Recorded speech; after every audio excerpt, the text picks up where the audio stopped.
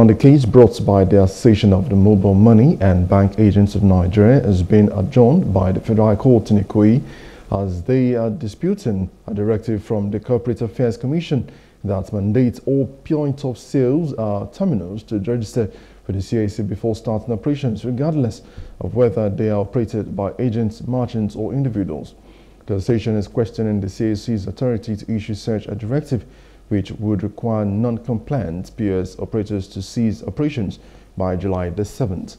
Now, the Ammban'S said it has submitted an originating summons and an application for an interlocutory injunction to alter the enforcement of the directive by the CAC until the main case is resolved.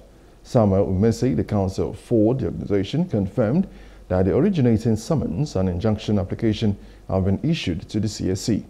However, during the mention of the case, it was unable to proceed due to the lack of response from the CSC. The judge, however, postponed the matter until July the 1st.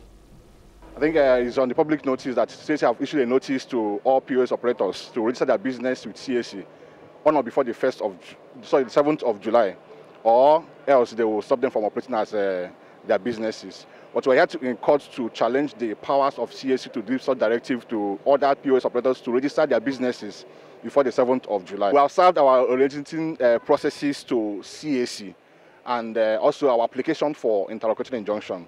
And of course, CAC is still within their statutory time to respond to our application.